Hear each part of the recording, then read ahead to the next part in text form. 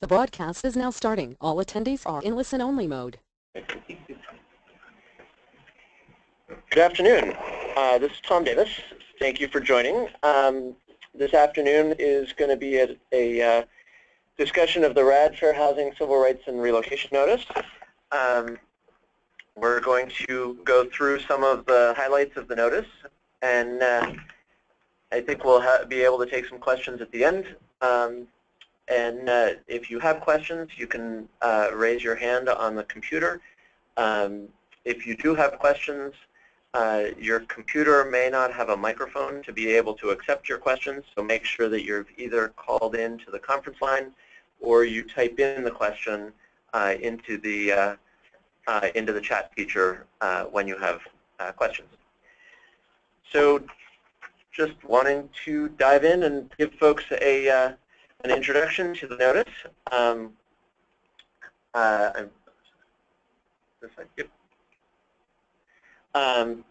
So I'm sure you've noticed that it's a fairly significant length of document. It's about 80 pages.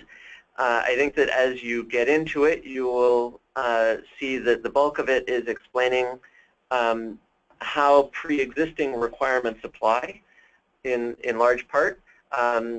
So there are not as many new rules or things that are different than the number of pages might imply. But certainly there are some places where there are new things there, and this webinar is intended to sort of highlight some of those.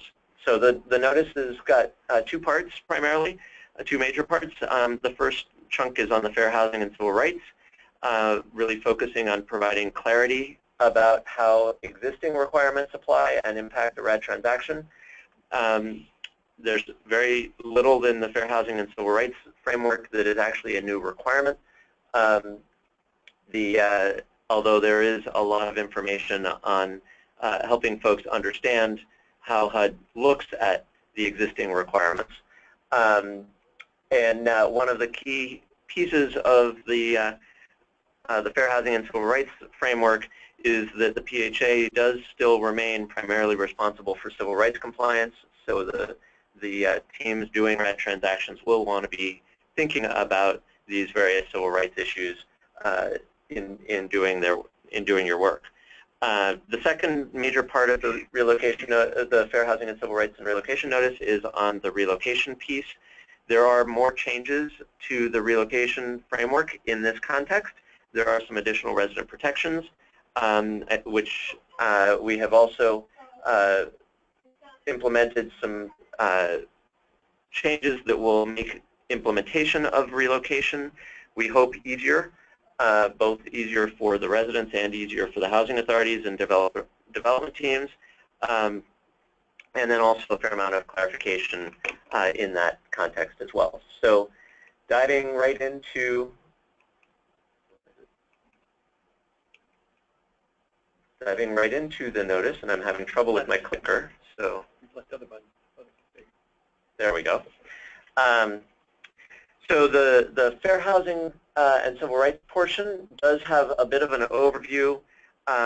This is not intended to be comprehensive instruction on fair housing and civil rights requirements, but we have noticed that some of the participants in the RAD program are not as familiar with what background civil rights and fair housing requirements that apply even in the absence of RAD, what those are. So there's sort of a bit of a primer in Section 4 and in Appendix 1. It's an overview of key principles and sort of a quick reference guide so that people who are not as familiar with the fair housing and civil rights issues can have a sort of entry point to where they, and references to where they can learn more. So there's a bit of an overview of fair housing and civil rights laws, an overview of the affirmatively furthering fair housing issues, and then accessibility on both a program and a property level accessibility issues. Then the document also talks about certain ways that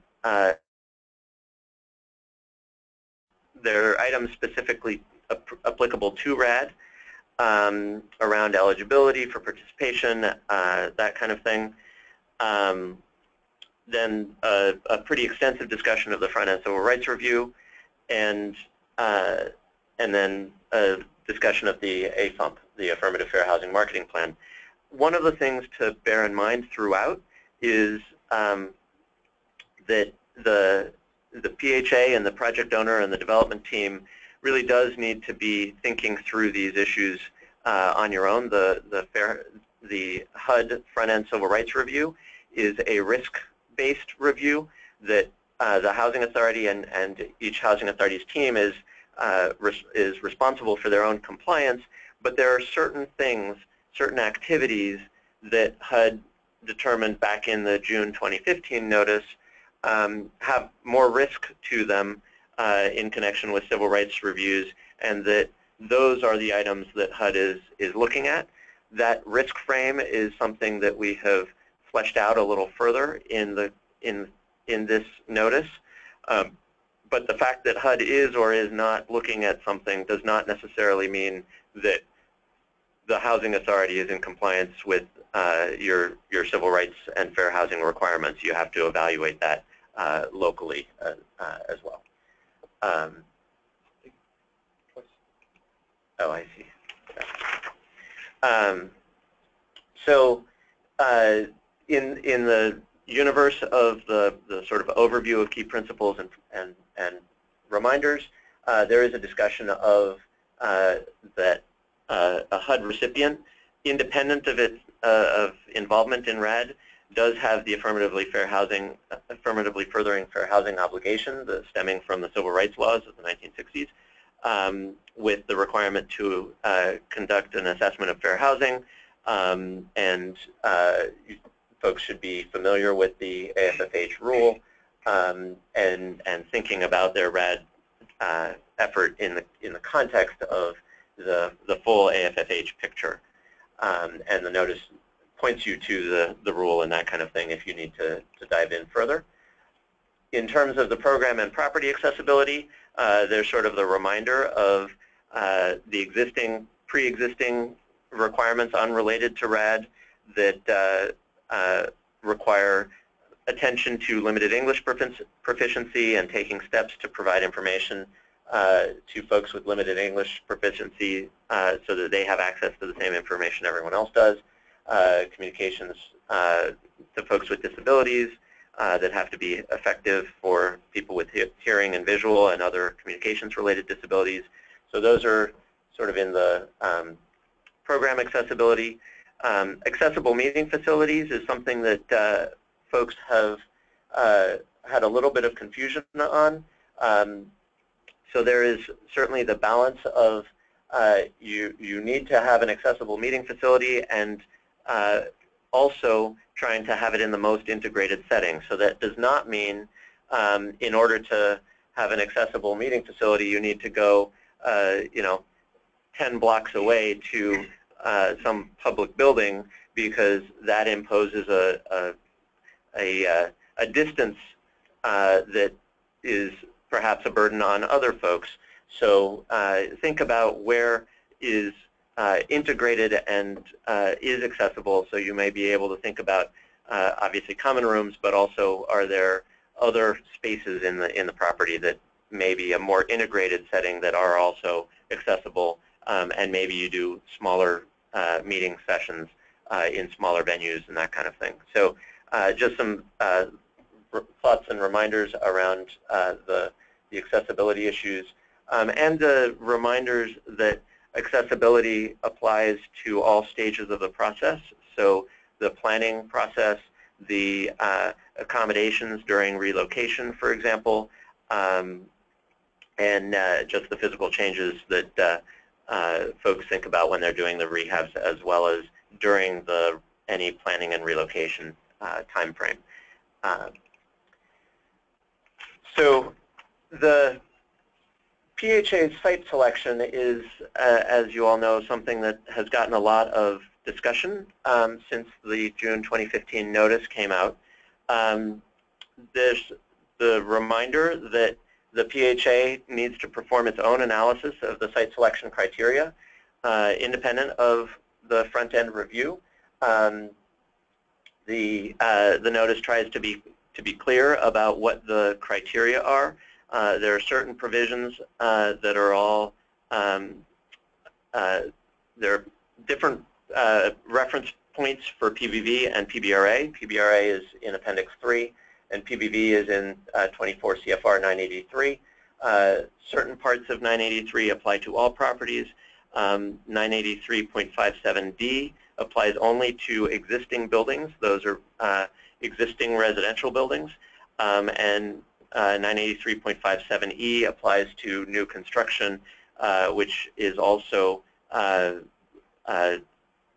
adaptive reuse would fall in that new construction territory. So it may not be from the ground up new construction, but if you're converting a warehouse into residential building, that would be viewed as new construction.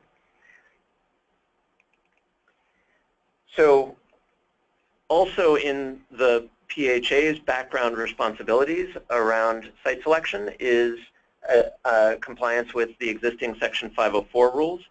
Section 504 may not be sort of front and center on people's minds as they are thinking about a site, but the PHA is subject to that, irrespective of whether they are going through RAD. So there is a bit of a reminder of what Section 504 does require. So the items about looking at the site features, looking at building features, looking at accessibility to transit and that kind of thing are items that Section 504 would require a PHA to consider. And Section 504 also requires a PHA to identify areas that are non-compliant with these accessibility things and have a remediation plan for those barriers if you are actually moving forward with that particular site. So some folks may perceive the statement that the financing plan needs to reflect the remediation efforts. Some folks may perceive that statement as a new requirement.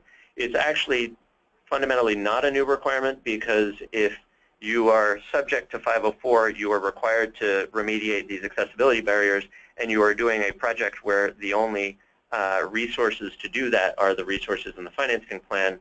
It's not a big sort of creation of a new requirement leap to say that that HUD wants you to show that the math works, and that's part of that compliance with 504 is part of your plan. So I would argue that that is not a new requirement. Some of you may take issue with that characterization, but there it is. So at the end of doing the PHA's work, the PHA does prepare a certification of the site selection, and those are the steps that the PHA is taking on its own before HUD is even involved. And then we get into the question of the front-end civil rights reviews that were established in the June 2015 notice. So most of this should be very familiar to you. Obviously, new construction in areas of minority concentration. There's a review of the site selection. The June 2015 notice also talks about a review of site selection for transfers of assistance, for changes in unit mix or occupancy. And then these other items under certain other actions, those of you who know the notice backwards and forwards will say, well, these items weren't under the list. They actually are there. They're about 2 or 3 paragraphs below. They're phrased slightly differently, but fundamentally the 2015 notice is requiring a HUD review in these last 4 items as well. So for, again, that means that it is in the 2015 notice, but some folks may perceive these as being new categories of front-end review. I actually don't think that a couple paragraphs later, and we've just organized them all together for folks here. But you may feel free to disagree with my characterization, but I don't believe these last 4 items are actually new to this notice. So in terms of the process for the front-end civil rights review, and this is where there is something new, we are developing a new RAD Fair Housing, Civil Rights, and Relocation checklist. The goal of this document is to be really explicit about what you need to submit so that it makes it easier for participants in RAD to organize the information that HUD will want to be reviewing when they're doing the front-end civil rights review, easier to know what information HUD is looking for, and sort of walks you through the submission process. The checklist is broken into two pieces, and those two pieces are intended to align with different time frames within the pre-development process so that you're submitting to HUD information about your site selection very early in the process before you've gone deep in your planning, but we're not asking at that early stage for information that you won't know at that early stage necessarily. Things like, are you going to need to reconfigure units in order to make an accessible unit, or things along those lines that you might know at a very early stage, but more likely, those are questions that are more likely to evolve during the course of your pre-development planning. So we've asked for that second tier of issues to be on the second part of the new checklist, and those issues are asked to be submitted just before the financing plan, with the goal of getting those approved before the financing plan is submitted, so that when the financing plan comes in, all of the fair housing and civil rights reviews are complete. The new checklist is subject to Paperwork Reduction Act review, so it will be going out for comments. Can't predict exactly when, but I'm hoping that it's in the relatively near future. Until the PRA is complete, which will take a number of months, the current forms, the current FHEO Accessibility and Relocation Plan checklist, the current templates on the RAD Resource Desk, those will still be accepted. We cannot require the new checklist until it's been approved by under the PRA. So that is, so there'll be sort of a transition period in through there. I believe that we can accept the new checklist, but we can't require it.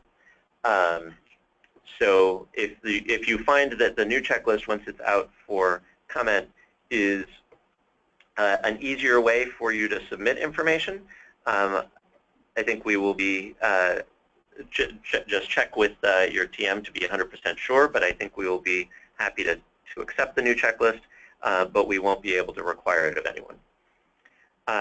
So the timing issues, we have moved a couple things earlier in the process so that the civil rights and fair housing issues are resolved before the financing plan goes in. I know that there is, I have certainly gotten in conversations over the last few days questions about whether that's going to delay the process of completing your financing plan and getting it in. I think that we have also done a fair amount of work to make it easier for the fair housing folks to review the material, particularly once we have the new checklist where it's sort of very clear what information needs to be submitted.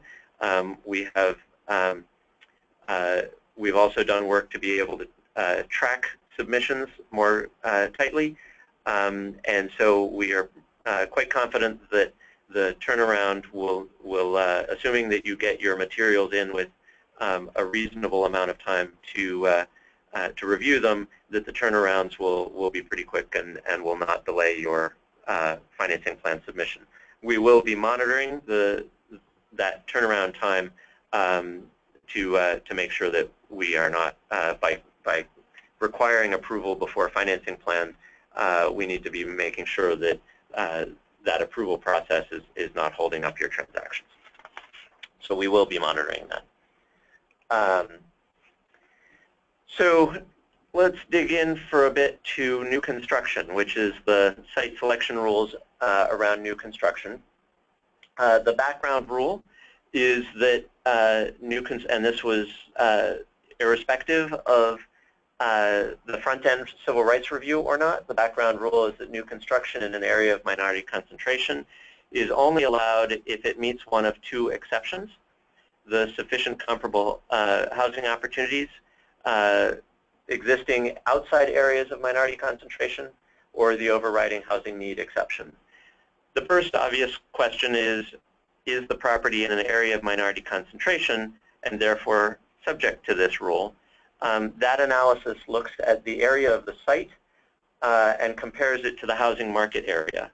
The housing market area is generally the metropolitan statistical area, or if you're in a smaller city, smaller metropolitan area, it's the micropolitan statistical area. I personally didn't know that the word micropolitan statistical area existed until relatively recently, but it does. And if you're not in, if the property is not in either a metro or a micropolitan statistical area, the housing market is the county or the PHA's service area, whichever is larger. So that's the reference point against which minority concentration is used. Those standards, metro, micro, and county or PHA service area are longstanding. The comparison of that is the area of the site. So the courts have been clear that that can't be a formulaic analysis. It can't just be looking at the census tract. The census tract can, however, be a starting place for that analysis, but other geographies in a lot of situations may be more appropriate. And the PHA, in doing your own analysis before it comes into front-end civil rights review, you'll be looking at what's the appropriate area of the site for the comparison purpose. And you'll be doing that more nuanced look. To give you a sort of illustration of how another area may be more appropriate, imagine this image is your block pattern, and all of the grid blocks are a flat plane that are predominantly lower income, minority, high density. You can imagine, 5, 6-story apartment buildings. And then in this hypothetical city, this is actually a mashup of maps from a couple different Google Map screenshots, so this actually doesn't really exist. You've got some wiggly streets up on a hillside, and that is upper income, lower density hillside lots that are predominantly white. If your property is this one little star, you can see that that star is in the census tract that is the predominantly white community, but it's actually surrounded by the first of the flat grid blocks on the plains at the bottom of the hill. And if your property on this star location is a 5-story apartment building, the area of the site may well be much more appropriately analyzed in terms of the two census tracts that are the grid areas.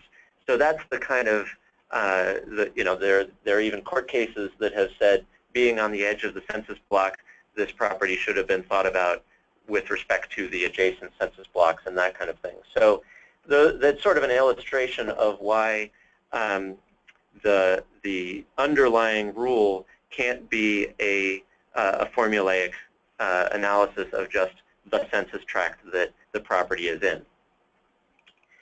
So why is it not advancing? There we go. So the Housing Authority does its own analysis, and then HUD has, as of the June 2015 notice, said that there is also a front-end risk review. And as I've mentioned before, that's a risk-based analysis. So in order to be clearer about when HUD is going to take the time and dig into doing an analysis of a particular site. The notice asks the PHA to submit detailed information about the exception if it meets a couple different categories. And this is, again, just when HUD is going to do the front-end review. It's not changing the underlying civil rights law. So obviously, HUD wants to do the front-end review if you all tell us it's in an area of minority concentration. No big surprise there. We have also said that if either the census tract itself is an area of minority concentration, or the census tract surrounded together with all of the adjacent census tracts is an area of minority concentration. And the theory there is that if one of those two frameworks is an area of minority concentration, it's likely that we are going to catch and then have HUD review the vast majority of situations where it's an area of minority concentration. It's not changing the rule, it's just a framework of when HUD is going to look at it. So it gives folks a little more predictability of when HUD is going to be looking at the front-end review. And we're actually working with the Office of PD&R, Policy Development and Research, here at HUD to create a thing on the web where you can type in, I'm not sure whether it'll be an address or a census tract, and it will tell you whether you meet one of these two criteria so that you don't have to be chasing down to find your census information. So the analysis will then look at these risk parameters of whether the area is minority concentrated, and the reference points there are whether a particular minority group is more than 20 percentage points higher than that particular minority group in the housing market area, so your micro or metro statistical area, or whether the aggregate of all minority persons is 20 points higher than the housing market as a whole. So that's a little confusing, so I'm going to provide an illustration. So here you've got a census tract that is 40% minority, and your housing market area is 24% minority. So that one is not actually 20 percentage points higher than the housing market area. So maybe not an issue, but that by itself is one half of the picture. And then imagine that that same tract is surrounded by several census tracts, and when you look at them all together, the grouping of census tracts is 50% minority. So that would say it didn't hit it on the census tract by itself, but it does hit it on the census tract plus all of the adjacent tracts as being more than 20 percentage points greater than the housing market area. So this transaction would be subject to front-end review. The notice does also say, however, that going back to the fact that the analysis itself is not formulaically driven by census tracts, that another geography is more appropriate, and you can make present the discussion of that other geography being more appropriate. So for example, there's a big highway that divides off several of these, and there's an airport just to the south of it, so that it's constraining this neighborhood that you're looking at. And so really the neighborhood that's a more appropriate geography, if there is strong evidence for an alternative geography, that's the four census tracts surrounded by the highway and the airport, HUD's front-end review, you would make the case for that alternative geography, and then HUD front-end review, if persuaded that there's evidence for the alternative geography, would look at that instead. So it's a risk-based. We're going to look at the first two tests and have come to the conclusion that those first two tests will catch the majority of situations, the vast majority of situations where review is needed, and then certainly the housing authority can present the case for why a more area-specific geography is what should be looked at. There's also been questions about whether the housing market is always the right reference point. The vast majority of cases it is. But if you think there is strong evidence for an alternative geography, you should consult with HUD. So there is openness to that conversation, but I wouldn't say that it's likely to happen in a whole lot of cases. This is not there is not a sense that the housing market area just uniformly corresponds with the PHA jurisdiction, which is something that we have heard the case made for.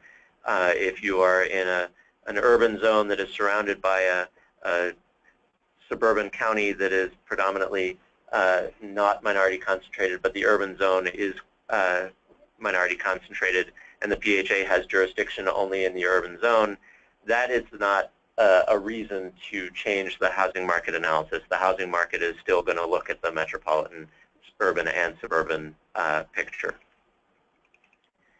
So then getting into the exceptions. The first exception is the sufficient comparable opportunities exception. There are a list of 7 factors that are considered. This is the same 7 factors that have been considered during the last year, before that as well. These are not new. One of the things that is new in the notice is we have offered some examples of things that might, absent contrary information, might indicate that the factor is that the housing authority is making good progress on one of the factors. So the 7 factors are all looked at in the totality, but we've tried to provide some indication of how to think about the factors in explaining how this exception works. Another piece of this exception is that HUD has decided to establish a couple presumptions. Again, this is going back to the fact that the whole front-end review is a risk-based analysis, and HUD has determined that if you meet one of these 2 presumptions, we are going to presume that you have met the sufficient comparable opportunities exception and not dig deeper into the review of your site selection. So one of the presumptions is that 50% of the hard units in the PHA's portfolio are in areas outside of minority concentration. That's an indicator that the PHA has been working on identifying sites elsewhere, working on a program of desegregation, has done a variety of things that is an indicator of sufficient comparable opportunities. And so at that, if you meet that presumption, HUD will say, we presume that your analysis of the site selection is good, and we are not going to dive deeper into that front-end review of site selection. The second presumption is really a very RAD-specific presumption, and this is the idea that RAD conversions stemming from a single property will actually result in the transfer of assistance and the creation of units outside areas of minority concentration at sort of on par with the units that are being reconstructed on the original public housing site.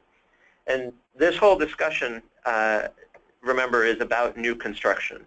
So this is the scenario of you've got a property that is in an area of minority concentration, and you are wanting to tear it down and rebuild on the site, and you're trying to get trying to think through whether that's allowed under the site selection rules.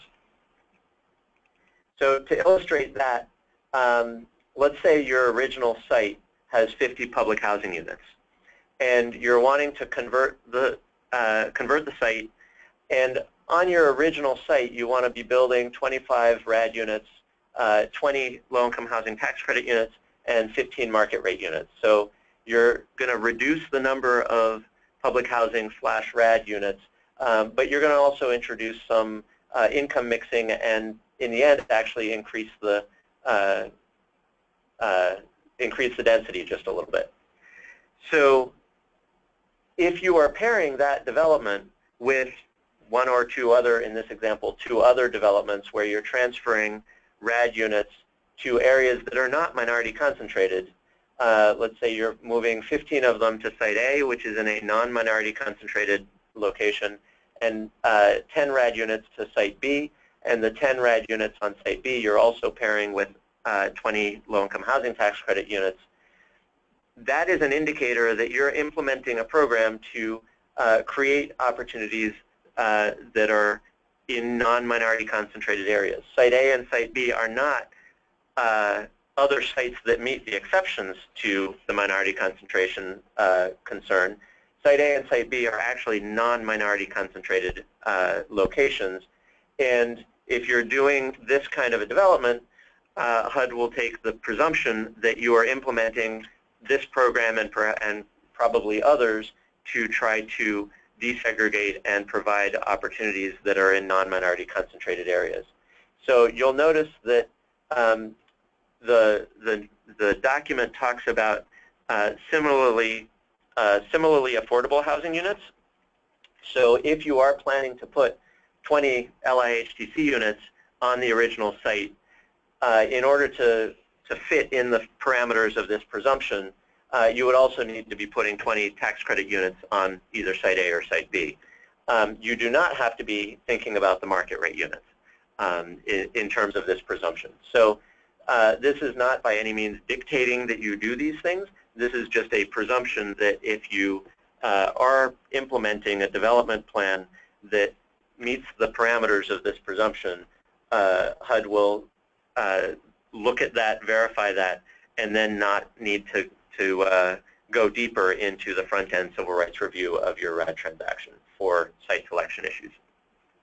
So it's also perhaps going to spur some folks to be looking for Site A and Site B in non-minority concentrated areas, which is also very consistent with the overall policy goal of these fair housing and civil rights considerations. So the second exception is the overriding housing need exception. The regulations define that exception by example. One is an integral part of a local strategy for preservation of the immediate neighborhood. And the notice describes what HUD is looking for in analyzing whether you have met this exception. Again, this is not new in terms of what HUD has for many years looked at when analyzing this, but it is organized here in the RAD context in a way we hope is helpful to you in understanding what HUD's review is all about and what HUD is looking for in doing its review. So the notice identifies the factors that HUD has historically looked at in evaluating the revitalization plan and looked at whether the project conforms to the plan. So example one is about when somebody, the municipality or some other appropriate agency has established a revitalization plan and is working towards it. Note that it's about the immediate neighborhood. So it's really about how does that impact the living experience in the blocks right around the proposed development, not in blocks that are 20 blocks away, unless there's a really compelling reason that might be an immediate neighborhood, which I find a little hard to imagine. But the revitalization plan really has to have some reason to think that it will change the living experience at the site. The second example is for a property that's located in a revitalizing area. And this is the example that does not require a governmental action the way the revitalization plan in the first example does. It's really more that the market is shifting, or the community is shifting because of high private investment or reduced crime rates, or something is going on sort of organically in the community, and the community is shifting so that it is becoming a community that is desirable to have more affordable housing in. So the example one is really more where there's a governmental action, and example two is where it's just sort of happening organically. NIMBYism is not a reason to say there is an overriding housing need to locate a property in a minority concentrated area. So that's the exceptions can't be used as a fallback for the fact that discrimination is that the housing authority is encountering discrimination when they proposed to cite something in a non-minority concentrated area. So that's again a reminder of existing background rules, but it's trying to throughout this discussion trying to help sort of organize and provide transparency to a lot of the analysis that has been happening for many years when people have looked at these standards and how they apply to particular sites. So a large part of this discussion outside of the risk frame of things like the presumptions is trying to provide, shed light on what HUD is thinking through and has been thinking through for a long time on how these exceptions work. So then the second front-end review item is site selection when there's transfer of assistance.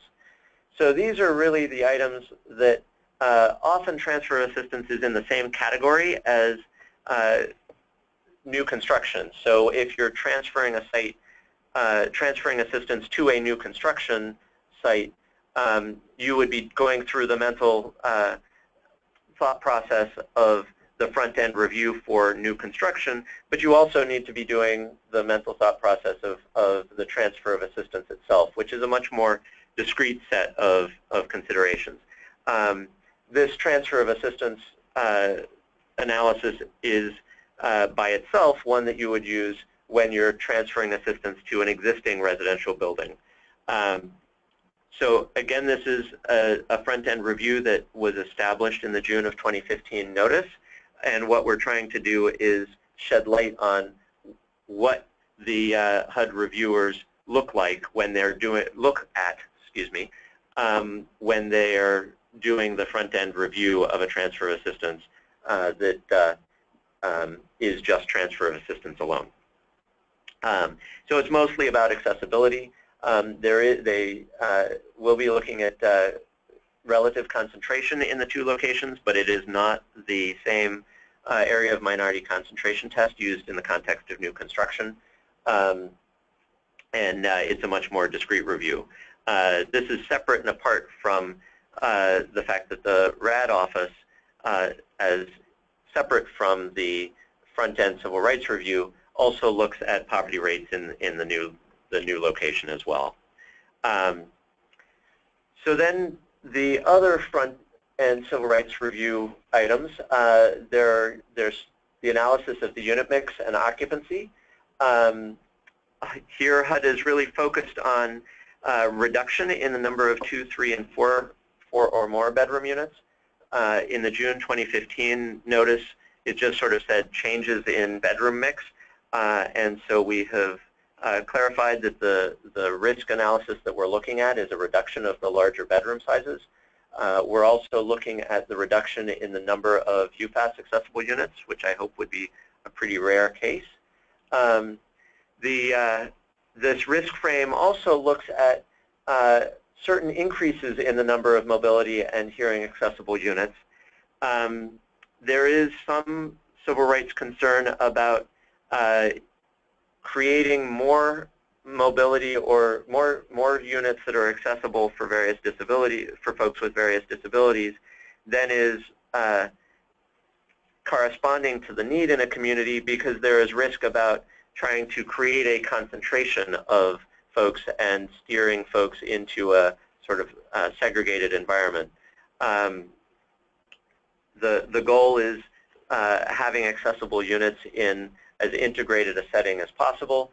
So the risk screen of looking at a higher percentage of accessible units beyond 10% in the mobility framework and beyond 4% in the hearing and vision framework is again a risk screen to see whether whether a front-end review is needed to make sure that there isn't an attempt to concentrate folks in a way that would be contrary to the fair housing and civil rights laws. So it's not a change in the rule. It is just an indication of when HUD is going to dive deeper into analyzing the RAD transaction under the front-end civil rights review. So there's also a front-end civil rights review, as you probably know, if you're introducing new admissions preferences. Concerns are things like converting a family property to an elderly property, which might discriminate against families with children. The analysis in all of this framework is whether the change in the unit mix or the occupancy type is consistent with the demand for affordable housing in the area. In the notice, there is a description of the kinds of information that helps HUD do that analysis, and when the new checklist is available, it will also guide you through what kind of information to submit so that HUD has the right information to do the analysis quickly. The last little batch of front-end reviews, there's a little bit of discussion about front-end reviews in these long-term relocation, if there's a VCA, if there is 504 concerns, that kind of thing. There's some description in the notice about what HUD is looking at in those contexts. And as you can imagine, in some, like the voluntary compliance agreement context, it's really going to be a very case-by-case analysis. So there's a limited amount of how much shedding light we can do in some of these situations. But we've tried to, again, shine a little bit of a spotlight on what the thinking process is when folks are trying to do the front-end civil rights review. So the last item that is in the fair housing part of the new notice is discussion of the AFUMP.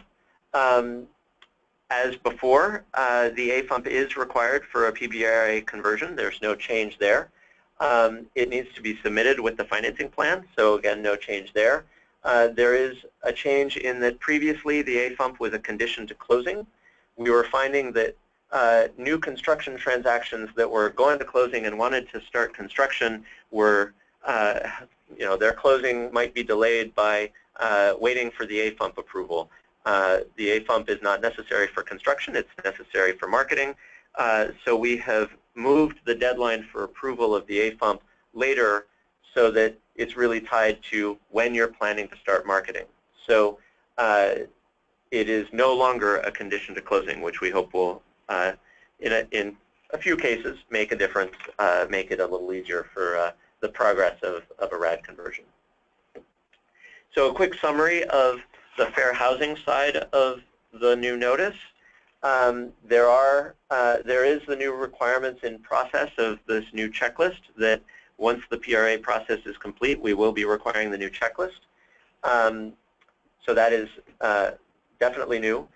We have definitely changed some parameters in terms of timing with an earlier submission requirement for site selection, moving that way up to the front of the process. Also an earlier submission for the other front-end reviews, having that before the financing plan, but not way up at the time of the CHAP. And we've also delayed the approval of the AFUMP to align it with any initiation of marketing activities and not with the closing activities. For the most part, the rest of the fair housing issues are trying to, fair housing discussion in the notice is trying to provide more transparency around how it works with the front-end reviews, provide explanation of the requirements and some of the factors that are considered, most of those being long-standing existing requirements, and a few of them being factors and considerations that we have articulated in framing how the risk-based analysis of the front-end review is going to work, and such as the presumptions and the discussion around census tracts and that kind of thing, which don't change the underlying rules, but just change, make it clearer when a front-end civil rights fair housing review is going to be required, and when folks are going to be digging into the details of your transaction. So that's the sort of speed overview of the, although for some of you perhaps not speedy enough, overview of the fair housing side of the notice. I think there's a lot of useful information in it. I hope you find that as well. I don't know if there are any questions on the fair housing side that have shown up. We'll stop for a few moments for questions on the fair housing side.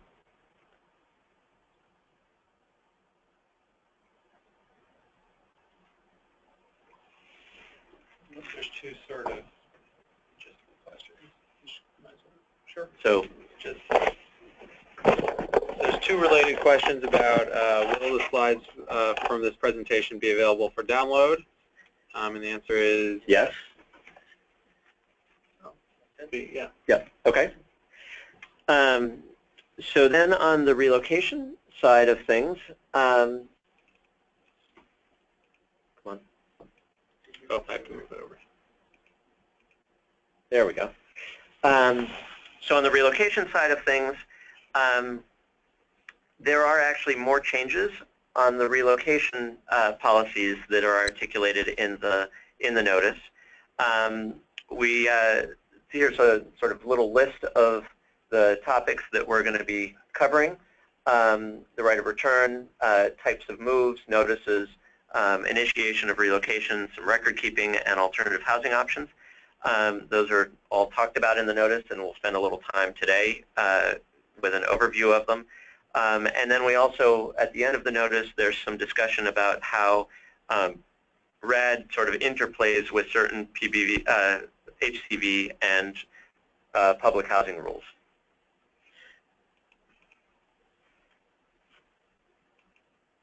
There we go. So underlying all of the relocation discussion is the core principle that protection of the residents is a critically important issue for the RAD program. That shouldn't be a surprise to folks, but that has been a touchstone throughout developing the modifications to the relocation. We also want to remind folks of the core principle around permanent involuntary relocation being not allowed, and also pointing out that these terms are used a little differently under RAD than they are in the URA, and the new notice tries to sort of walk that line pretty carefully. But there is a concept of permanent displacement under the URA, which is a different concept from permanent involuntary relocation under RAD, so worth keeping an eye on that distinction. We have introduced, and this is new, clearer definitions of the eligibility for protection under the RAD relocation requirements. The existing notice, or the pre-existing notice, didn't have a very clean line as to who was covered by it versus who wasn't. So we have articulated that in the new notice, really focused on who was in place at the time of the CHAP or comes to the property subsequent to the CHAP, and that includes folks who were legally on the lease and also folks who were in the process of being added to the lease and were in otherwise in lawful occupancy of the units. So we have taken a relatively broad definition of who is eligible for protection under RAD, given the core principle that RAD is really about protecting the residents in the course of these RAD conversions. This eligibility for protection definition is different from the URA and Section 104D, which is the relocation rules that are applicable for CDBG and home funded projects. So it's worth paying attention to that distinction when you're tracking residents going forward. We also wanted to add more detail about how the right of return really works, so that people really know what when the right of return applies, and can honor that when you need to. So in multi-phase conversions, it's really focused on returning to the same phase or phases that are happening simultaneously. What we're trying to avoid is saying, okay, we're going to relocate you, and you get to return to some phase that's in the hazy, rosy glow future that may or may not ever come about. What we're trying to make sure is that the folks whose lives are disrupted for the construction work that happens as a result of a RAD conversion, that they're actually getting to benefit from the improved housing quality that we're trying to get to. We also have some discussion around transfers of assistance. So in general, the right of return is to the destination site. However, there are situations where a housing authority is wanting to move the assistance because of long-term anticipated needs to a location that is really pretty dramatically different from where the household has been, where the family has been living. So if the distance to the destination site is really significant, and what is significant is going to vary in different geographies. You know, in some contexts, significant may be a much greater distance than in others, and we didn't want to be being overly prescriptive in ways that didn't work across the board. So we, in effect, punted to the vague term of significant. But when it is significant, the right of return does still mean that the resident has the right to move to the destination site. But the housing authority also needs to accommodate the resident in reasonable proximity to the original community, which does not necessarily mean in a RAD unit. You don't have to eliminate the possibility of doing the transfer of assistance, but you may need to think about, is there another public housing unit that they could move to? Can you give them a housing choice voucher and help them find a place in that reasonably proximate to their original community, something along those lines. So transfers of assistance have that extra wrinkle, which is a new requirement as a result of having really defined what the right of return means in the RAD context. We also wanted to be clearer about what the right of return means with respect to the unit itself.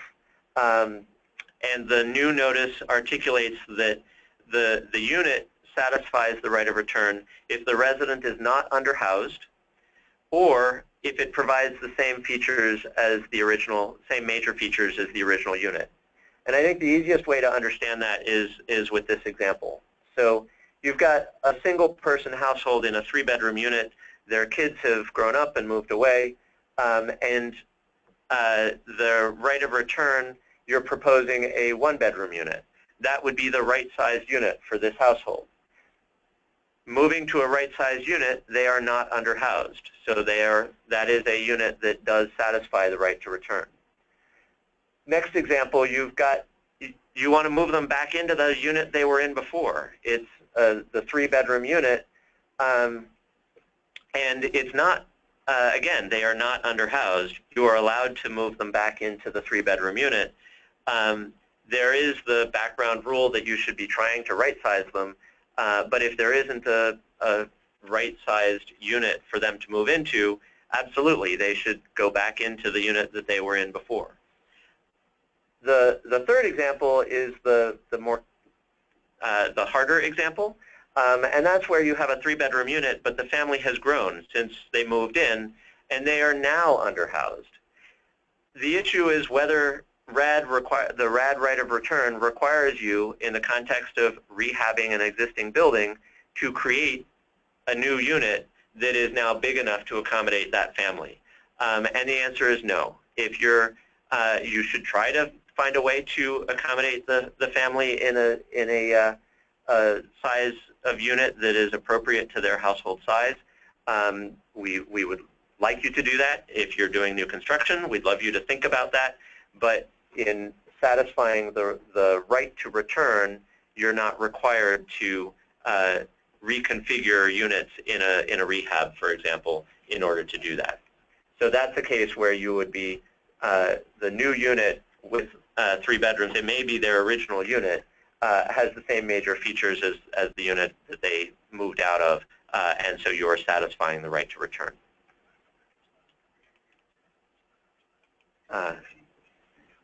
Can we? Yeah. Okay. So then we also talked a little in the new notice about relocation planning. We have established a requirement that relocation plans, written relocation plans, are required for relocation that's anticipated to last more than a year. We recommend a written plan in all other cases, but it is required for over a year. The notice also kind of runs through, now that we've been living with RAD transactions for a while, we know sort of most of the buckets that relocations fall into, and the different buckets trigger different kinds of relocation requirements because of the interplay between the Uniform Relocation Act and the RAD requirements. And we have found that lots of people can get a little confused by that. So we have tried to articulate various different types of moves, and we have tried, you'll evaluate whether we succeeded, but we have tried to give a little more clarity on the analysis and the rigor of the analysis and what requirements apply in each of these buckets. And regardless of what bucket the relocation is in, the residents' moving costs have to be covered. Even in some of these buckets, the URA doesn't kick in the same way, but the residents' moving costs do need to be covered. So we're hoping that that discussion of the types of moves helps people sort of apply the rigor of thinking so that the right rules are applied, and we've tried to describe that.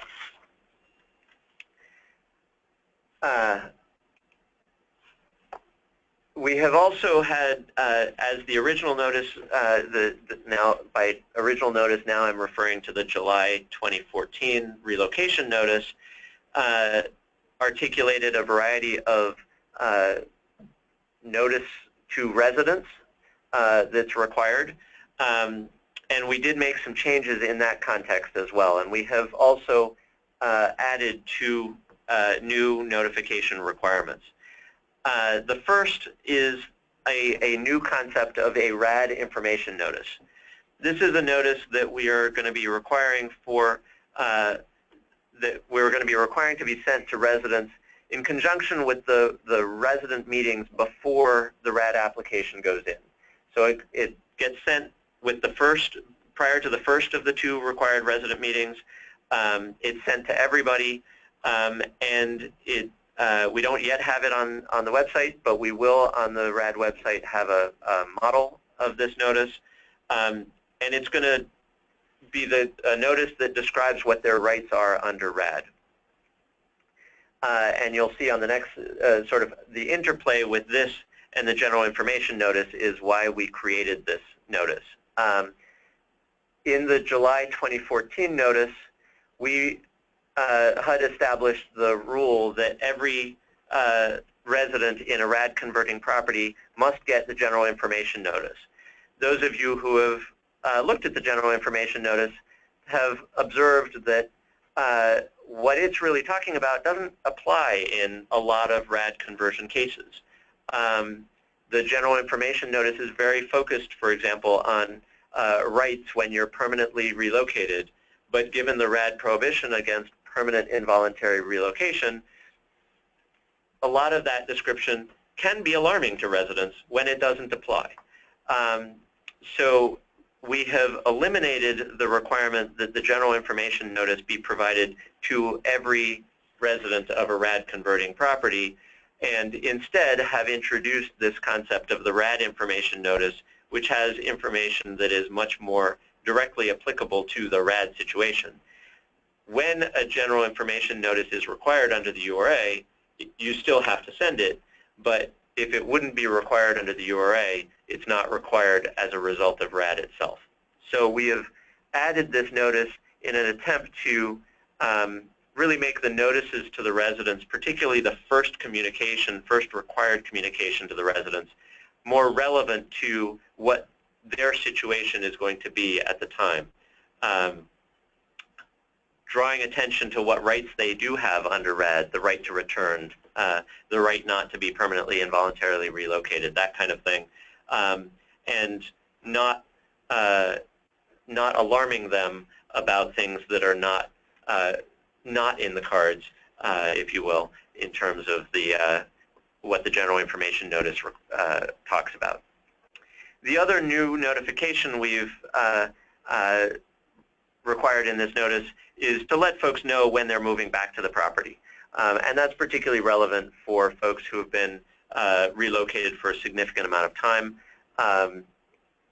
If you've been temporarily relocated for 11 months, we think that it's appropriate to give them some heads up about when they should be preparing to move back to the original, back to the RAD property. And we've framed it as a notification, not a formal notice, so it doesn't have to be certified mail, that kind of thing. We've also framed it as the deadline is 15% of the time that they have been temporarily relocated, because it would be laughable to say you've got to have 30 days notice when you've just been relocated to a hotel room for 2 nights. So we've tried to make it not a big burden, but also give residents notification of when they are moving back to the RAD unit. So then the other notices that are discussed, the general information notice I've talked a little bit about already just a few moments ago, but it is a new change in that it's not required in all cases. It's now only required when the URA would need it to be sent. It's still, when it is required, it's as soon as feasible, and it's really focused on when there's acquisition, rehab, or demolition and relocation associated with that. Many PHAs that know that a GIN is going to be necessary would do well to just attach it to the RAD information notice so that both go out simultaneously. So that may well be a best practice in a lot of cases, but the GIN is not required in all cases the way it has been. The other item that we're introducing is we're putting more emphasis on is the notice of intent to acquire. This is an optional notice. You would use it when the ownership entity is changing. It used to be that HUD consent was required to send this notice at various points. Now that HUD consent isn't required, we have put this framework of you send it within 90 days of your reasonable estimate of submitting the financing plan. That is obviously a mushy time frame, but if your financing plan gets significantly delayed, then you would need to be thinking about sending the notice again. Why would someone want to send this optional notice? Because it establishes an earlier resident eligibility. You might, for protections under the URA, which just begs the question, well then why would you actually want to send this earlier notice? And the answer is because it may affect when you want to send your RAD notice of relocation. The RAD notice of relocation talks about for each resident what their specific relocation plans are. And both in the July 2014 relocation notice and in this notice, the RAD notice of relocation can be sent after the effective date of the RCC, but we have also added in that you can send this notice after the issuance of a NOIA, the notice of intent to acquire, whichever comes first. So this actually opens the door to providing residents notice of their relocation plans earlier than you would have been able to under the existing notice. Earlier relocation notice can also make a big difference for the timing of when you can start implementing relocations, particularly if 90 days notice is required. you can be working through that 90-day time frame and working with your residents on planning for that planning for the relocation while HUD is reviewing your closing package and that kind of thing, while HUD is reviewing your financing plan, so that you can get an earlier start on being ready for relocation. The other big change in this notice is that we are allowing relocation on a blanket basis after the effective date of the RCC. Those of you who have closed transactions before have known that you could not begin relocation until closing. So this is moving up when you can start relocation, potentially by a couple months. So it gives both, and we think that's a good move both for the residents and the PHAs, in that it gives the PHA more flexibility in when they start doing the relocation. They are not trying to do the relocation in a super rush between closing and when they want to start doing any construction work. It means that the relocation may be able to happen in a more measured way, so that's good for the residents, that maybe there's more bandwidth to have your relocation counseling team working with the residents individually over a longer time period. You may have more ability to time relocation so that working with the start of the school year or avoiding the November 20th through December 30th time period, that kind of thing. Previously, when relocation could not begin until closing, the natural tendency of folks is then to want it to be done as soon as you're allowed to start doing relocation. And so we're trying to avoid sort of the hurry that the old rules imposed on implementing relocation. It also, because you can do the notice period before the RCC, while the financing plan is being reviewed, you can start relocation when the RCC is done. You can, in many cases, you may be able to start construction earlier than you would have otherwise. So in no event can you start relocation before the 30 or 90-day notice period has run its course. But we're hoping that these changes around when you can start relocation will actually make it easier and smoother to implement the relocation process. So we're hoping that this makes it a lot easier for implementation on the ground. So we also have some discussion in the new notice about record keeping. We have introduced a requirement to maintain data that would lead to a resident log so that you can give us a resident log on request. What we're basically trying to do is not surprise you about what information we're going to be looking for when we need to do compliance checks. And we will need to do compliance checks. We'll need to do compliance checks whenever there's a problem, but also as a matter of good policy, we will need to be doing some spot checking. And we wanted to be clear with folks about the kind of information that we would be looking for and set it up so that you can be maintaining that all the way from the start and not surprised that we're looking for that information. So yes, it is a requirement, but it's designed so that you have the information accessible when folks need to look at it. And it's also intended to make sure that you're thinking yourselves about tracking the right of return, and most, I would think the vast majority of you are already maintaining the information that we listed out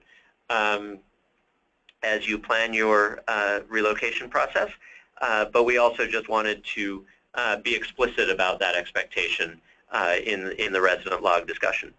So the kind of information that we're looking for, most of it is stuff that is either in a rent roll or is in the income certification documentation that HUD already requires. The stuff that isn't in one of those two places is basically tracking where folks move in the course of relocation, and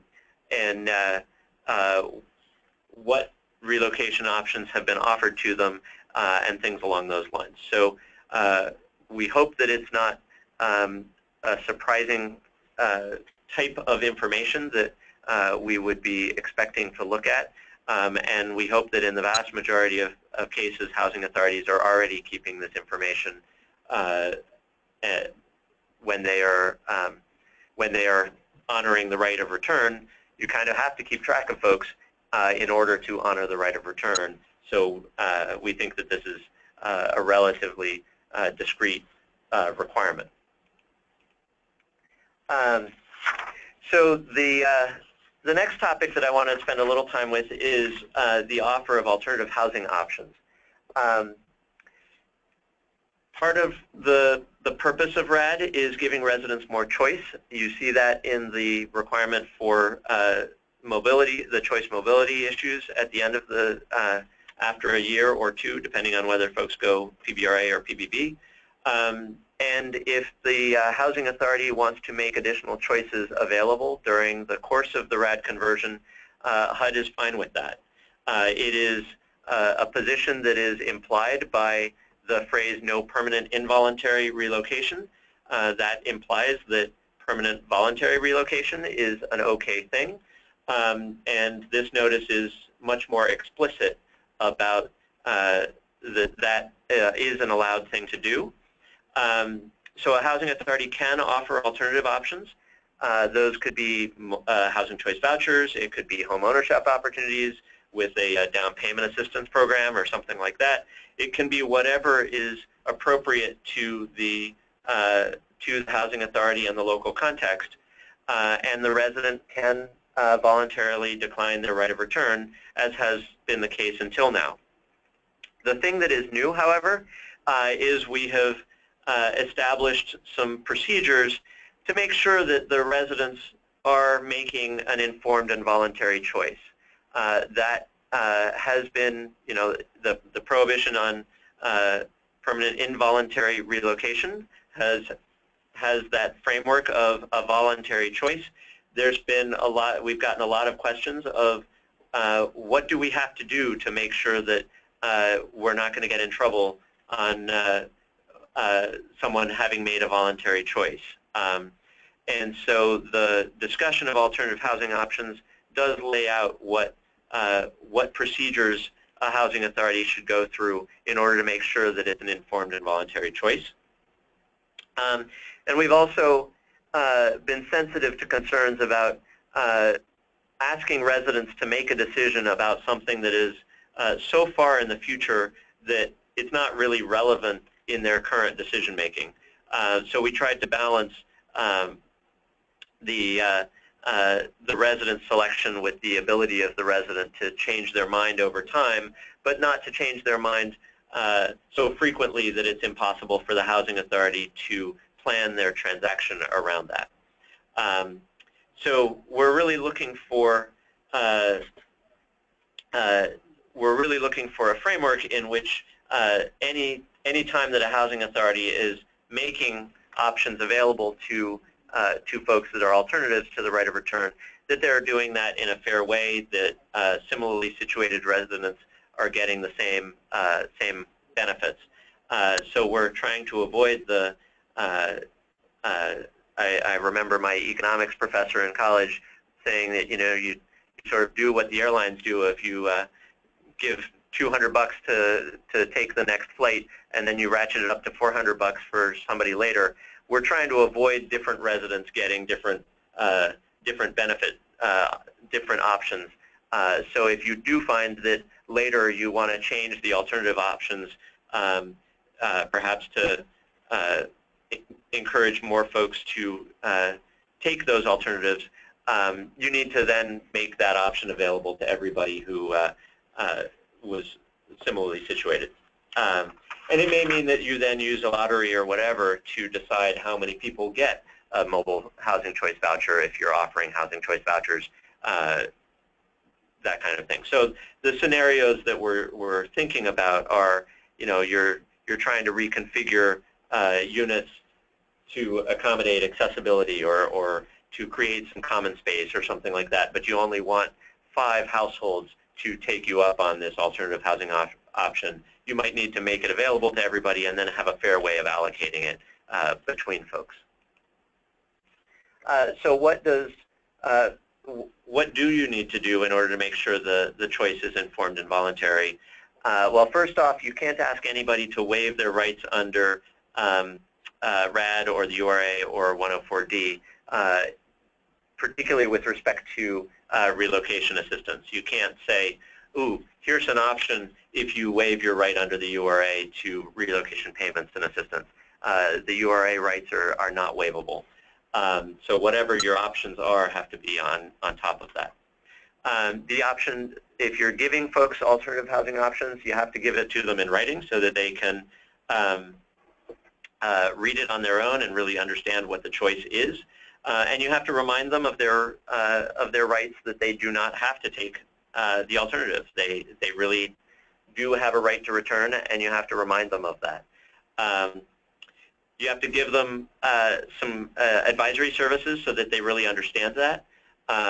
So that, for example, if you're offering participation in a home ownership program, that they really understand that they're now responsible for maintaining the roof long term and what that might mean.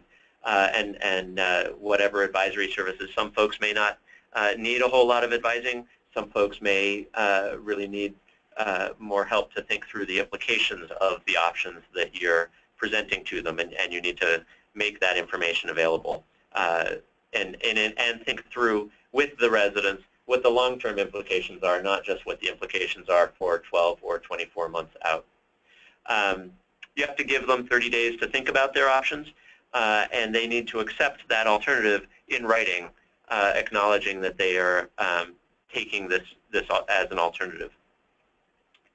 In terms of the committing to something far in the future, you can talk to the residents about the alternative housing options, but we have specified that you can't have them commit to anything, can't ask them to make a decision until you have issued a NOIA, the Notice of Intent to Acquire. So that's basically saying it needs to be relatively close to the financing plan. You may have talked through with folks what the options are, and you may have a sense of people's inclinations, but we're wanting the actual choice point that the residents are exercising to happen relatively close to the financing plan, before the financing plan, presumably, so that the Housing Authority can tweak the financing plan if the choices impact the financing plan in any way, but relatively close to it. Their choice is valid for 180 days.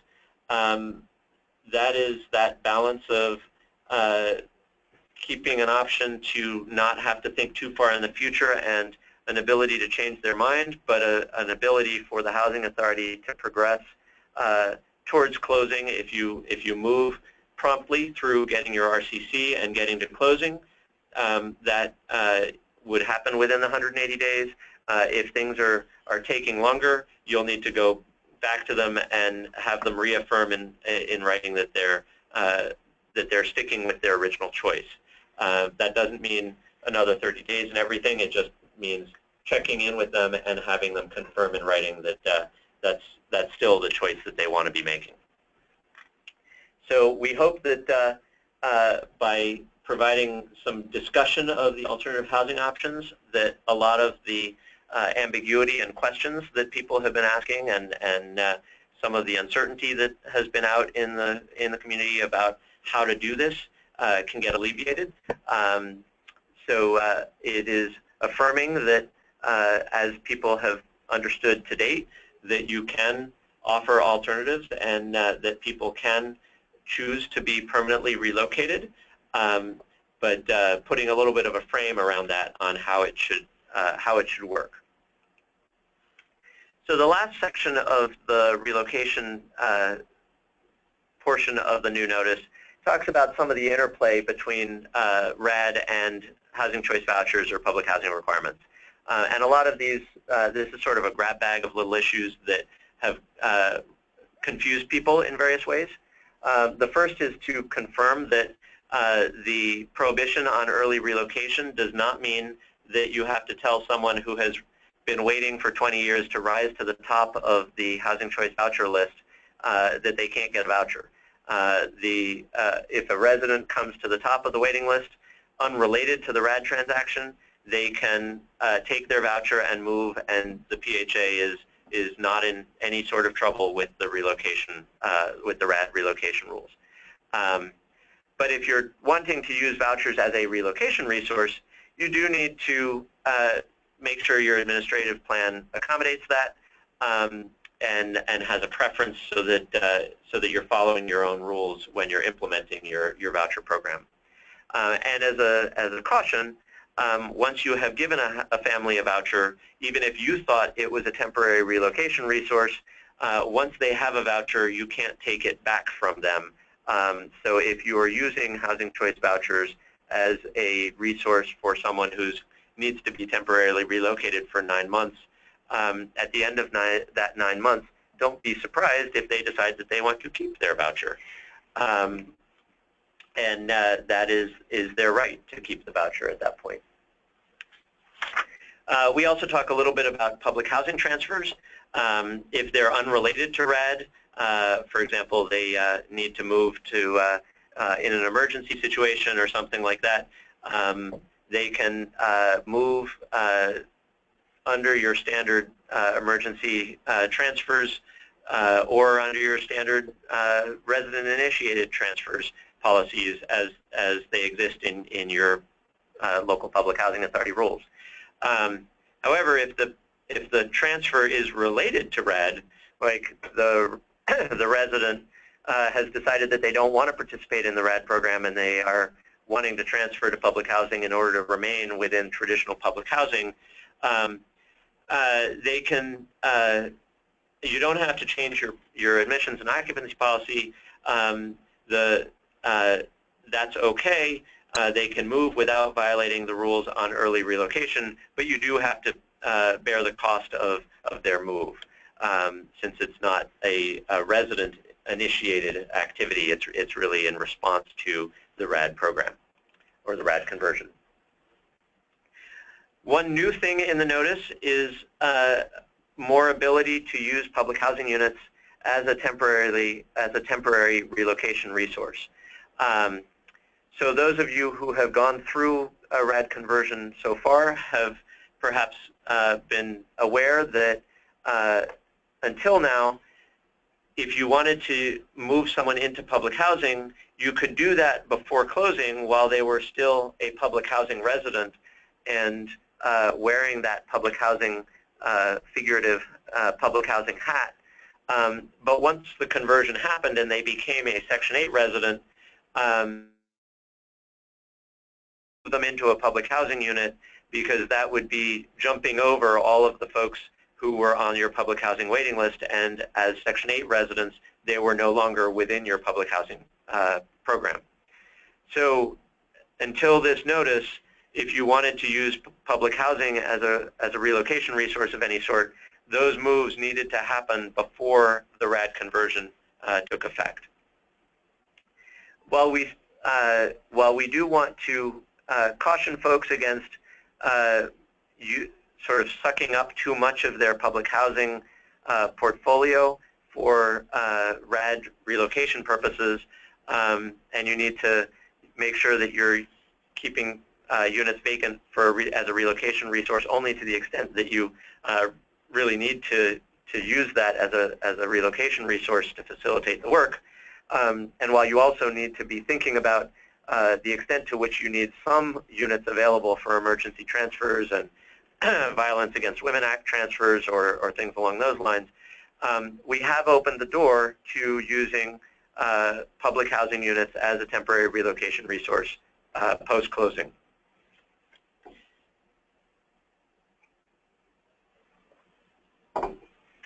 You do need to be touching base with your PIH field office and working through the details of it, however, because we want to make sure that it is not a situation where you're getting double subsidy.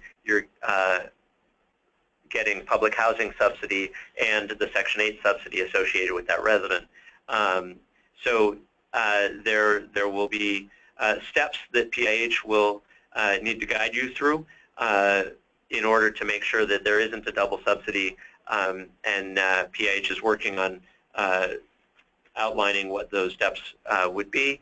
But it is a new ability to use public housing as a resource for relocation even after closing. So that's a new feature of this notice. And finally, we are explicit that the right of return takes precedence over any moves to right-size a household. You do still have the right-sizing obligations, but the right of return comes first.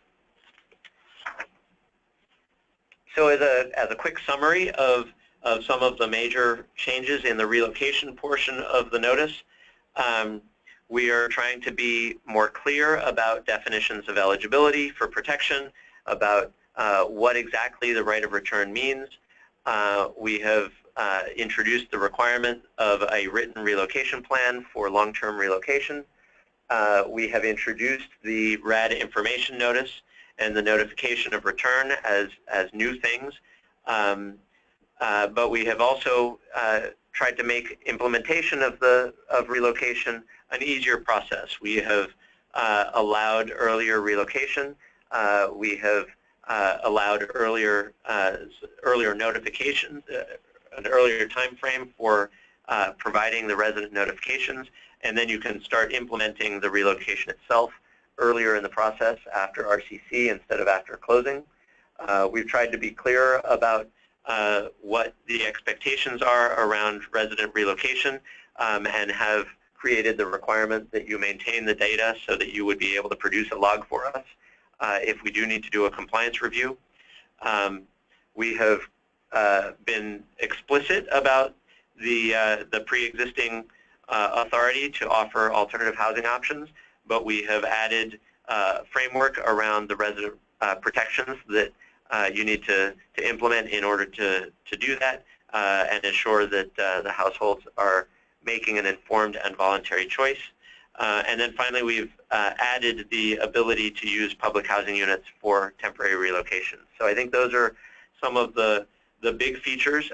We hope that it's hitting a good balance of protecting the residents, but also making it easier to implement the relocation, to know what the parameters are for offering other alternatives, easier to implement the relocation in the timing of how you roll out the relocation itself. And we think there are some features here that will just make the relocation process work more smoothly for the development team implementing the RAD conversion. So I hope that this has given you a little bit of a orientation perhaps to the new notice. I appreciate your patience with the extent of it, but we think that the new document gives a lot of detail and information that people have been needing as they are implementing both the RAD conversion generally in terms of fair housing and civil rights requirements, in terms of implementing the front-end reviews that were established a year and a half ago, and implementing the relocation and making some tweaks to the notice that existed since July of 2014. So I'm going to stop there and turn to questions. We got all in there.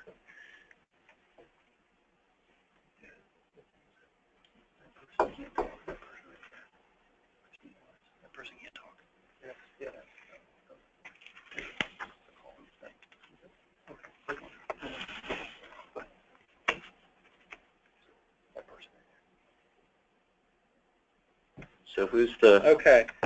This is Dan Gordon at HUD. I'm going to call on folks. Kristen Larimore, you're on the line. Hi there. This may or may not be the right forum for this question, but if we have, so we're dealing with 2 RAD conversions currently. Actually, one has already gone to closing, and they've started relocating residents within the community for renovation purposes, and the other is about to go to closing. And the question is, in the event that we have a current resident on the community that has already closed and is undergoing construction, if they want to temporarily relocate to another RAD community, we are required to get our applicants from a public housing waiting list. Do you know, as far as Uniform Relocation Act, would that resident take any preference in moving? I want to say to the top of a waiting list, or because technically it would be like a new move-in, because there's no transfers really from one community to another. Yeah, so I think your question really gears more towards what are the admission requirements in the other RAD property that you're already taking units off of a site-based waiting list or whatever it is. So that really goes to adjusting the admissions rules at that site more so than whether what the relocation rules are. When you're moving into wherever you're placing a household is as a temporary relocation resource, the apartment community that you're placing the household in may have admissions requirements and screening and that kind of thing, and you need to be making sure that your household fits the requirements of that destination community, which is not really about the relocation rules, it's about the rules of the place that they're moving into. So does that answer the question? Well, so both communities they're being purchased from the housing authority for a RAD conversion. So the housing authority is the monitor of the waiting list. So any new folks that we take in have to come from the housing authority waiting list. So I guess my question would be, since this person obviously is already in a property that was formerly owned by the housing authority during the RAD conversion, they're not on the waiting list. So I didn't know if the Uniform Relocation Act would maybe protect them as far as putting them in front of anybody who was already on this waiting list. So you would need to be talking with the housing authority about the rules for the waiting list. The URA does not trump does not overrule the waiting list requirement. The URA is really focused, and the URA and the RAD relocation requirements are really focused on making sure that the resident, that you take care of the resident in a temporary housing context. It doesn't give sort of an override to the rules of the property where you're trying to move the resident to. But you might well be able to talk with the housing authority about tweaking the admissions waiting list to give a preference for folks coming off, being relocated as a result of another RAD transaction. Okay, thank you. Next question. Okay, great. Okay, Leanne Smith-Rosenberg, you're on the line. Hi there. I have a question about the applicability of this notice and the opt-out, or the 60-day open period for PHAs to ask to be included under the old notice. Yep. What does that process look like? And do tenants have a say in whether or not, they can contest and ask that they be governed indeed by the new notice? So for the background of folks who have not yet read the notice in as much detail as you have at this point, there is a discussion about how the transition works from the old notice to the new notice. And basically the new notice is effective immediately, but a housing authority can request to be covered by the old notice with respect to a feature of the new notice that is troublesome to them. that is a request from the Housing Authority to your RAD transaction manager. Your RAD transaction manager will then circulate it within the Office of Recap, and you'll get a response at that point. It's a direct request from the Housing Authority.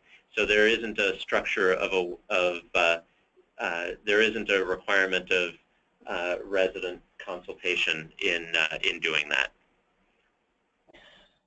Will residents be put on notice when such request has been made, and is there any opportunity for residents to voice concern in that process? It has not been structured in to do that. I don't know. I guess you're anticipating something that you're worried about, that you want residents to be concerned about, and I guess that we hadn't envisioned that scenario as carefully as we perhaps should have. What kind of thing are you worried about? Just generally that there are already concerns about relocation, and there are a lot more specifics and clear guidance in the new as opposed to the old, and seeing a preference potentially from residents to be governed by the new because there are so much more specific details. Yeah, certainly when we're reviewing the request, we are going to be trying to figure out why the Housing Authority is asking for it. So certainly the resident protection is something that we would be cautious of. I think that I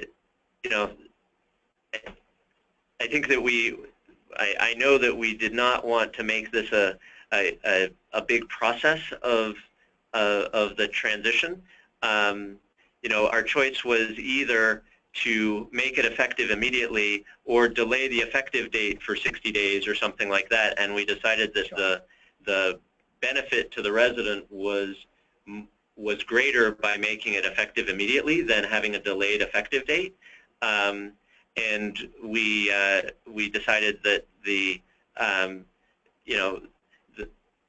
that the Housing Authority asking for, in effect, the delayed effective date was no worse off for the residents than just simply implementing a delayed effective date. So we actually did think of this as the way to be as protective of the residents given the options, but we did not want to create a lot of process around this. Okay, thank you. All right. So next question. Let's see. Roseanne Pissem, you're on the line. I think you answered my question already. Thank you. It was about the retroactive effect of this notice. Okay. Great, thank you. Thank you. Okay, we have a couple folks whose hands are raised, but it doesn't look like they'll be able to. Just try and see. So we'll try it and see. So the concern is if your hand is raised and you have not called into the conference call line, we're hoping that your computer has a microphone, because if it doesn't, we won't be able to hear you. So if there's a great silence, that's the problem. So who's the first one? Okay, Shanta Barrow, you're up.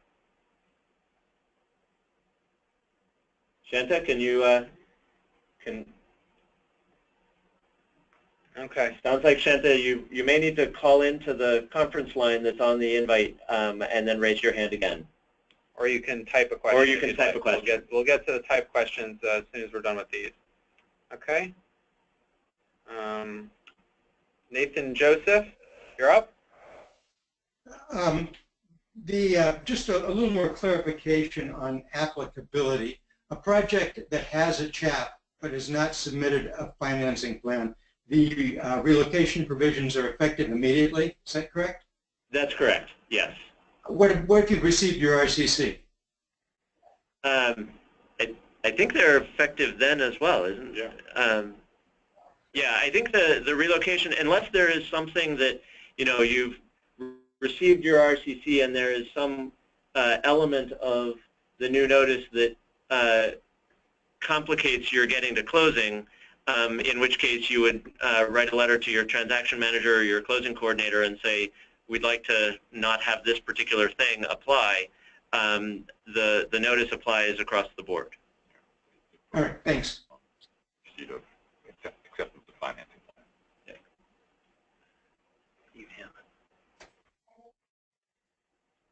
Read them. So Okay. we're going to read a few of the written questions now. Okay. First one is from Angela Lindsay.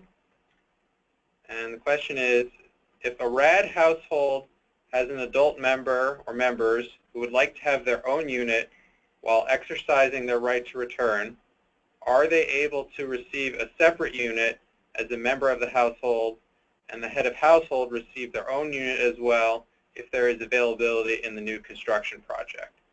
Since all household members are protected, are they able to exercise this option? Yeah, so all households are protected. The right of return assures that they can, as a group, move into the new, return to the RAD property in the household configuration that they were in before. Certainly the background framework is, PPV and PBRA have a framework for splitting households and that kind of thing, and that would apply. So if there are new units available, that background rule under either the PPV or PPV program would apply, and the housing authority may well be able to accommodate that. We would like them to be able to accommodate that, but that's a background rule that is not part of the right to return. The right of return is in the household configuration that they currently have. We have another question from Angela. If a RAD project has started and the entire property received the GIN notice, but the project is in phases, would you recommend providing the 2 new notices to the residents in each upcoming phase? Certainly I always recommend making sure that the households are aware of their rights. So it certainly would be a best practice. And I would recommend that the Housing Authority communicate that information. The requirement is a one-time before the application requirement, so a property that has already had its 2 resident meetings would not be required to do that, but we certainly would recommend that they make folks aware of their rights. Okay, this one's from Shanta Barrow, I guess, who had typed in before we had tried to get your line going. Welcome back, Shanta. New to relocation. At what stage, again, can we start with relocation, after or before the RCC? I think. So under the new notice, you can now, your notifications to residents can happen before the RCC if you've issued a notice of intent to acquire, and the actual moves can begin on the later of the RCC or the expiration of the 30 or 90-day notice period. So the short answer is you can start people moving after the RCC, but you need to have made sure that the 30 or 90-day notice has run its course before you actually move people. Next, from Nathan Joseph, is the provision that relocation can begin as of the RCC effective as of November 10th? Yes. Okay.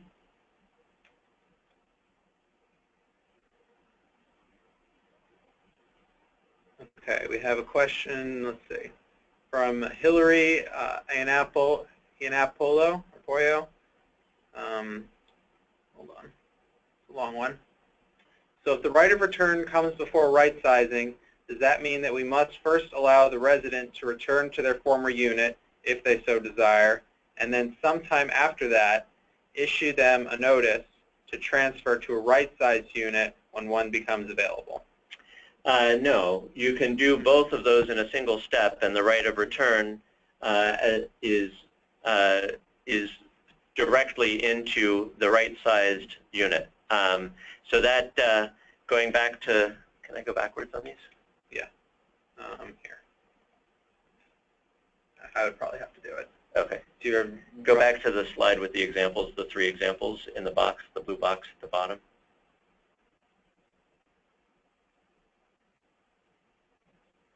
That one.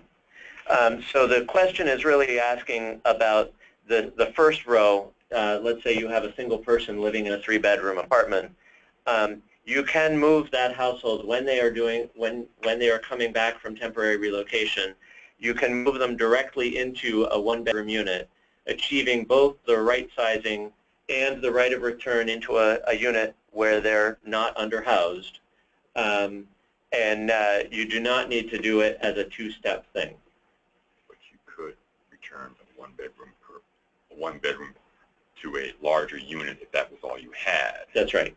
Yeah. So the right size at a later date. That's right. So if your 1-bedroom, if you don't have any available 1-bedroom units when the household is moving back to the site, you could return them to a larger bedroom unit, and then at some future date implement the right sizing when the 1-bedroom comes up. Obviously, it's better to do it as a single step so that the family is not having to move and move again, and all of the disruption that entails.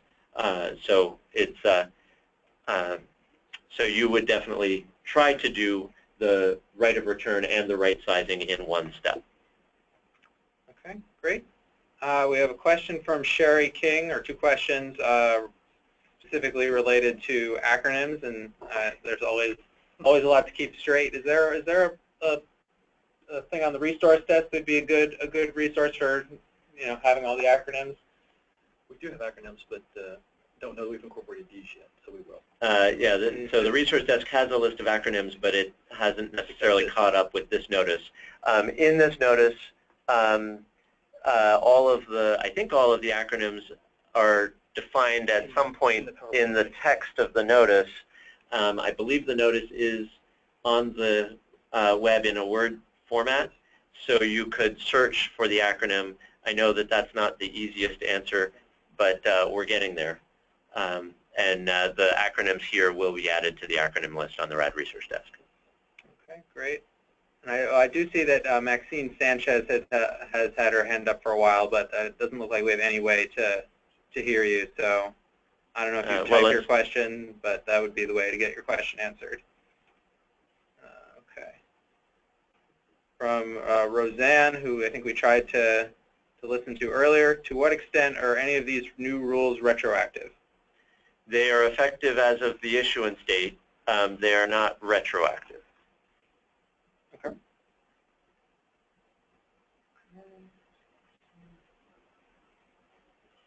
Okay, this one's from Carmen Rentas. Does the RIN have to be sent certified mail? I think we said yes. I'm trying to remember that detail. It's a notice, so I think yes. It has to be sent like what the GIN would have been sent, so certified mail or hand-delivered with a receipt. Signed by the head of the household. Yeah.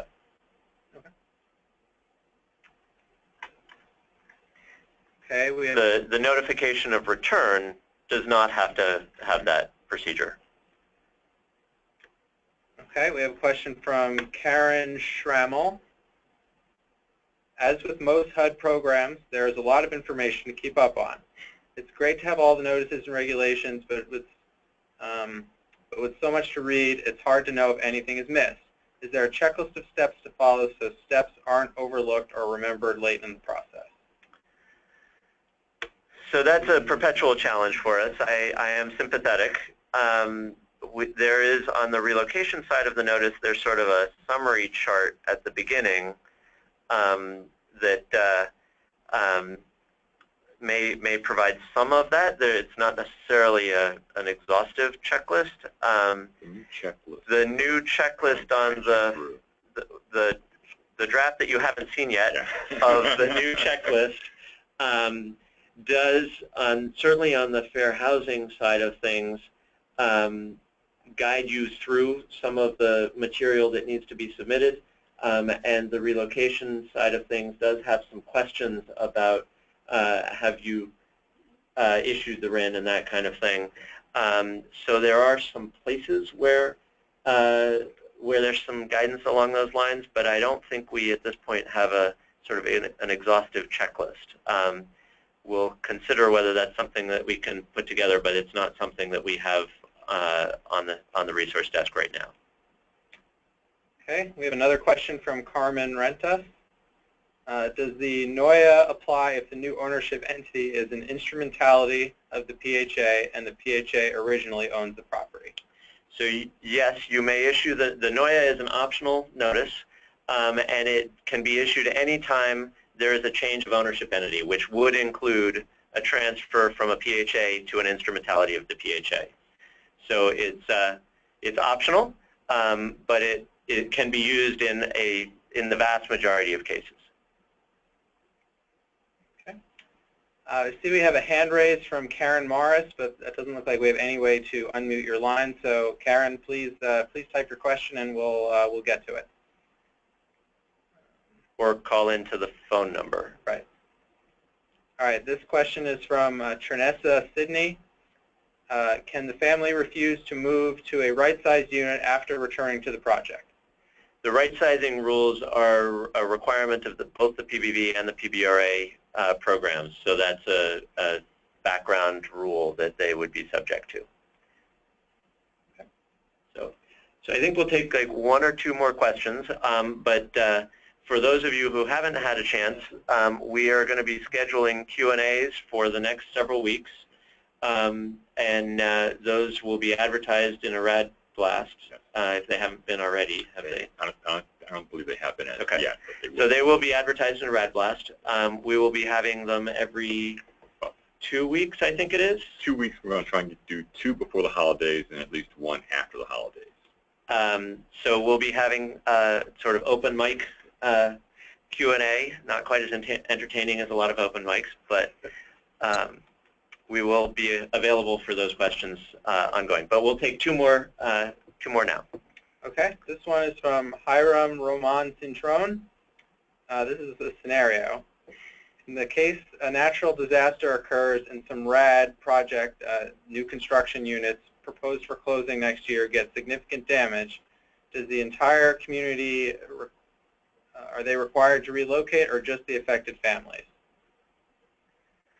I think that may be a very site-specific analysis of how much the damage affected the other households. I would think that the relocation would be constrained to some extent to those who are impacted by the damage, but I think that that's a question that really should be answered in a more thoughtful way in conversation with your transaction manager. Okay. Okay, we can get one. Last question will be from Lucy Leslie. Under RAD, if the resident is overhoused at the time of conversion, but later has a change in family composition, can we transfer them? Sorry, so they are overhoused at the time of conversion. Correct. So in effect, the second row on the screen, and what's the?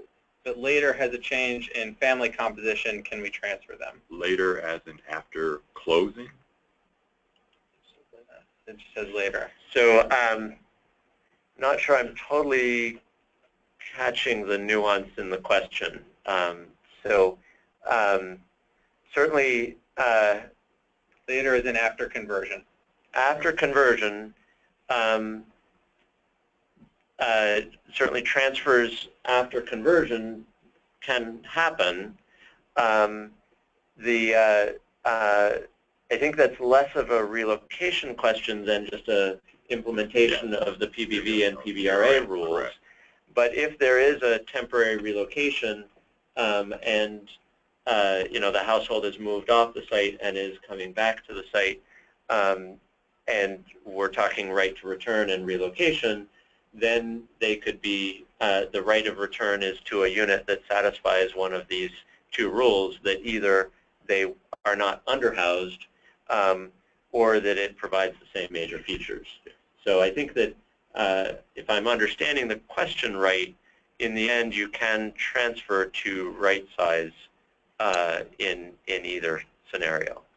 So I'm hoping I got the scenario right, but I hope that helps.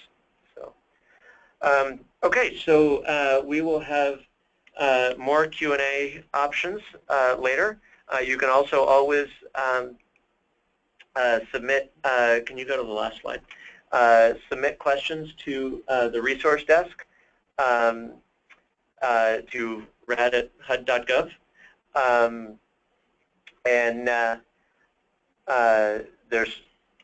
So you can email questions to rad@hud.gov. You can find the notice. Obviously, many of you already have the notice at the RAD website.